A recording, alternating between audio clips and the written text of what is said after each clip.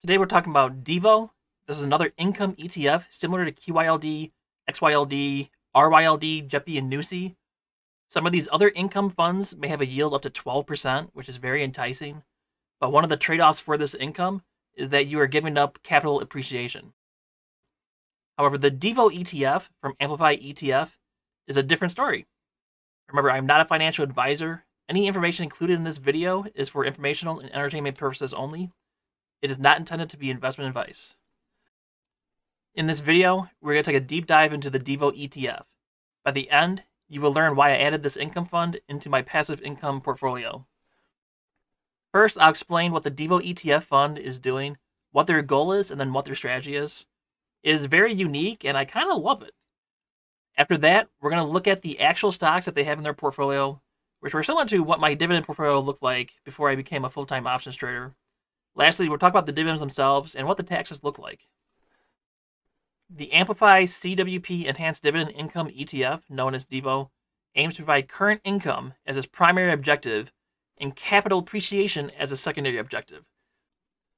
To do this, DIVO buys high-quality, large-cap companies with a history of increasing dividends, and then sell covered calls against those positions. What is unique about DIVO is that they are selling covered calls on individual stocks instead of the entire portfolio. This means that they are looking for opportunities where they can sell covered calls when they think it is most efficient, such as when they suspect a short-term pullback or a slow increase in stock price will happen. But they leave a majority of their stocks uncapped. They don't sell covered calls on a majority of their stocks, so the stocks are free to grow without the threat of a covered call limiting the upside potential. This means that the dividend they are paying is in fact comprised of dividends from the stocks they own, as well as the income from the options.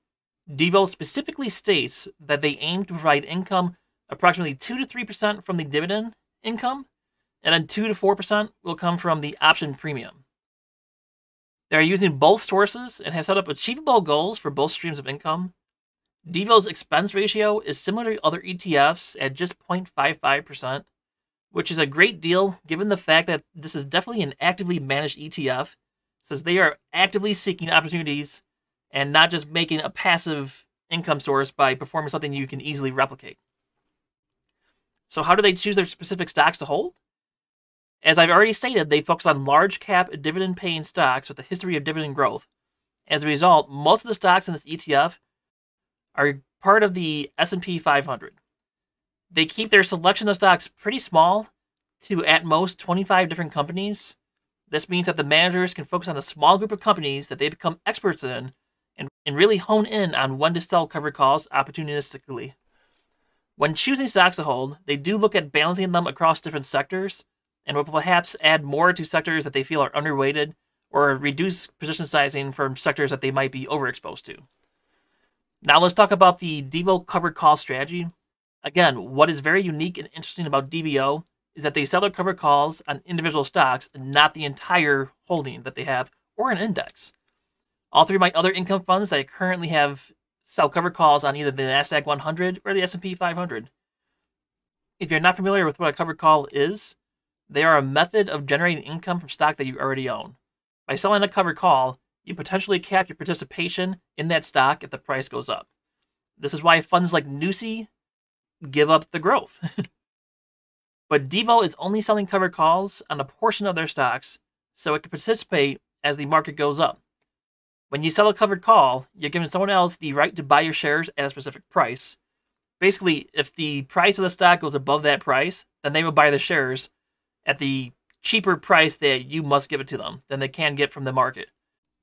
But if it doesn't go up enough to breach your strike price, then you keep the shares and the cash you receive from selling the covered call contract. Another great thing about DIVO is that you can go to their website, see a list of all the holdings that they currently have. This includes the option contracts, which I think is really neat how they put that right out there in the open for you. As you can see, they currently have option contracts on only 4 of the stocks that are in the fund out of a potential 24 stocks. From their website, we know that they will tend to sell covered calls on 30 to 60% of the holdings. Right now, it's actually below that 30%, but that may be because implied volatility is low right now, so the amount of income from selling the covered calls is not worth the risk on selling them on those companies. If IV increases, I would suspect that they would sell more covered calls on a larger percentage of the holdings to generate and capture that high premium. It is tough to compare DIVO to some of the other income funds because DIVO gives you growth potential. Other funds may pay up to 12% a year in dividends, while DIVO only pays between 5 and 6%. But when you add in the growth, it looks like DIVO could be better. Since inception, DIVO has returned an annualized return of 13.31%. In this chart, they also happen to show what would happen if you sold cover calls against the S&P 500. They beat it. Sorry, Nusi. Basically, what this tells me is that if you don't need the income now, this may be a better choice since this fund will continue to appreciate with the market. It appears that DIVO succeeds in both making income from selling covered calls while also getting capital appreciation. Now let's talk about taxes because Uncle Sam wants this piece. One of the first things to look at is the dividends, if they are classified as a return of capital. Return of capital are distributions that come from your initially investing principal. It is not taxable, but it reduces your cost basis for those shares. Basically, you only pay taxes on it once you sell the shares of the fund. With DIVO, it looks like it varies greatly for each year. In 2020, the return of capital was a lot higher than it was in 2021. This is probably because in 2020, they experienced some losses, so they were able to pay out cash they collected as a return of capital, which is great for dividend holders since they get to defer the taxes. Income from selling covered calls is still a short-term tax event and taxed as income, so you will never see a year where DIVO is 100% return of capital. Uncle Sam does in fact get something from this. So my final thoughts, I really like what I see. First off, a lot of stocks that I had in my dividend portfolio before I became a full-time options trader are represented here. But I get the added benefit of having experts choose when to change the allocations or cycle out specific companies based on market conditions or company outlook. I don't have to be the one to go and figure it out. They'll do it for me.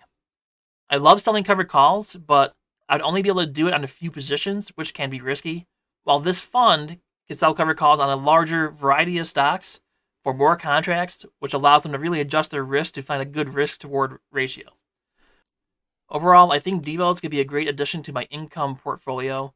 And in fact, later, when I think the market's going to be more bullish, I'll probably shift some of my percentage from Nusi over to DIVO. But just for now, I want to have that black swan protection that Nusi gives. But maybe a year or two from now, or maybe 6 months, so we'll see if I change my direction. But you might see me shifting more stuff into DIVO. And I think DIVO is a great ETF. If you want to learn about QYLD and QYLG, check out this video because I go over those, and that's pretty good. I hope you guys enjoyed this video. If you did, go ahead, like and subscribe, and I'll catch you guys tomorrow.